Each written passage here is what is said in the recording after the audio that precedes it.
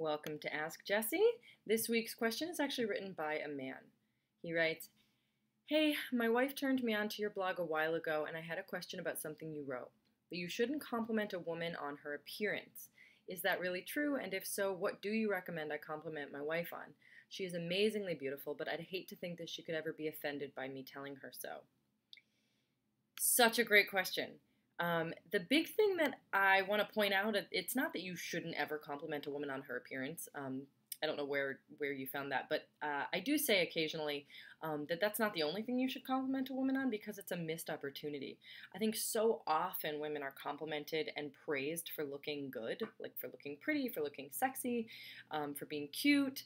So these are sort of like the only thing that we can consistently get praised for throughout the course of our life.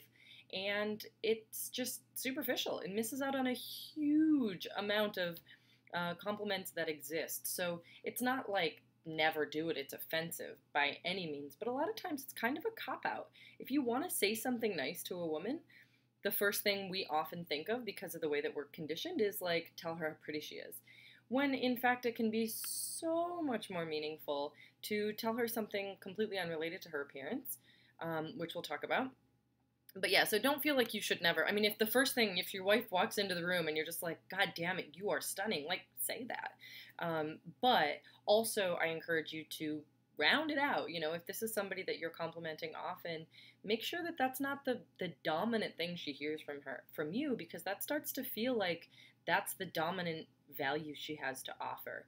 And if you're talking to children or teenagers, even more so. I think it's even more important that we compliment and praise children and teenagers on things other than how they look.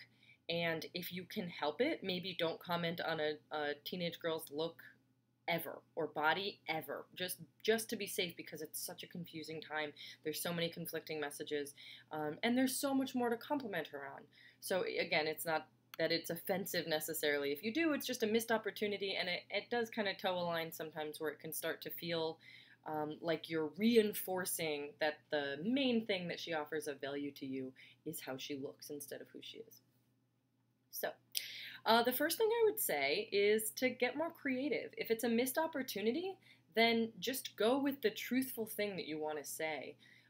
Because a lot of times you can come up with a way more unique compliment if you just really think about what it is you're feeling or what you're experiencing when you have the urge to compliment someone. Sometimes that is appearance, but more often it's like, man, I really like being around you. Being around you feels great.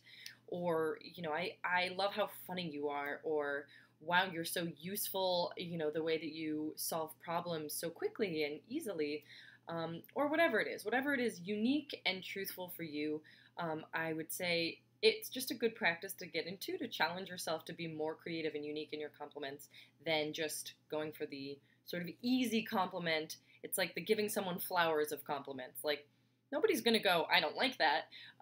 But it just misses the opportunity to be more creative, more individual, more meaningful in the compliments that you give. The other thing is to let go of the mindset that your compliments are meant to convince a woman of something.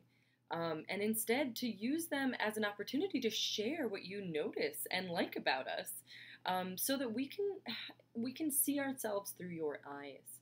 And this is a big thing, I think, for a lot of men and women, is a lot of men feel like compliments are intended to make the woman, like, know that she's beautiful, but I don't see it that way at all. I already know that I'm beautiful. I know that I'm awesome. So having someone compliment those things about me has nothing to do with me going, oh, okay, now I think I'm beautiful or awesome. Instead, it's the good intentions, it's the loveliness of a person's attention on me for that moment that feels so good. And I already know I'm beautiful, but I don't necessarily know what you think of me in every moment, right? Probably I don't. So if you're my boyfriend, then I want you to put into words what your experience of me is. So instead of trying to think like, compliment your wife on these things, share more about the experience of being you around her, so that it's an opportunity for her to see herself and really be seen by you. Know that you're looking at her. that you're being there with her, and what that experience is like for you. Because if it's a positive one, there are many, many, many ways you can communicate that would just be devastatingly, it would just feel so good, that aren't "you look beautiful." There's another thing about that, which is that I think a lot of people feel the need to share their opinion as though, like their approval is what we're kind of trying to share with our compliments. But it doesn't always have to be our opinion of someone. Sometimes you can just describe your experience. And like I said, when a woman has spent her entire life, a lot of times the only compliments that we get, or like the most frequent compliments we get, are on how we look. Like, wow, those are great shoes, and oh, you look so nice today. Those things are fine. But if someone just describes how it feels to be near you, it feels so much richer. And it's about showing that woman, or person, it's probably true for everyone, but showing that woman that she's being seen by you and that it feels good. So whatever that means, putting words to that, learning how to describe your experience, let her in on the experience of being near her, is some of the best compliment advice I can give you. It helps her to know what you notice. Instead of just, yeah, you like her, you think she's pretty, share what you notice. What little details do your eyes land on when you look at her body or her face? And what does it feel like? And what does it remind you of? These are things that are compliments, but really they're just rich, connective, it's a shared intimacy with that person, because you're inviting her into the experience of being you and what it's like for you and how that connects to her. Which ties into the last compliment advice I can give, which is to share impact instead of just your opinion. So instead of "you're pretty," go with "the way you look today makes me feel all tingly inside." So the first one is your decision. It's like your opinion, your judgment of the situation. And the second one is sharing the experience of being you near her. So you're sharing the impact instead of the opinion. And this is a really, really good one. I wish that everyone knew to give compliments in this way, but it's especially important when a man is complimenting a woman, I think, because it starts to break down the belief system for us, which of course is what I write about a lot, that our value is based on how we look. Because the messaging that we get throughout our lives is that the value we have to offer the world is based on how we look. And that is a big reason for that, is because people are constantly sharing their opinions of us and how we look.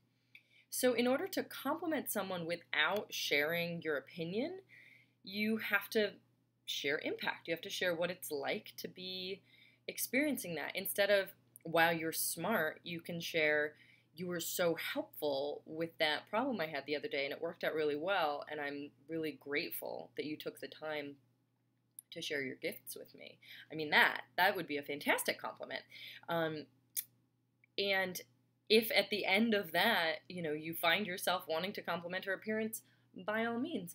But I challenge you, and all men who are watching this video, I challenge you to dig deeper and to not feel the need to give your opinion of her, but instead to share some of what that intimate experience is of being you around her, what that feels like, what it does for you, what it offers you.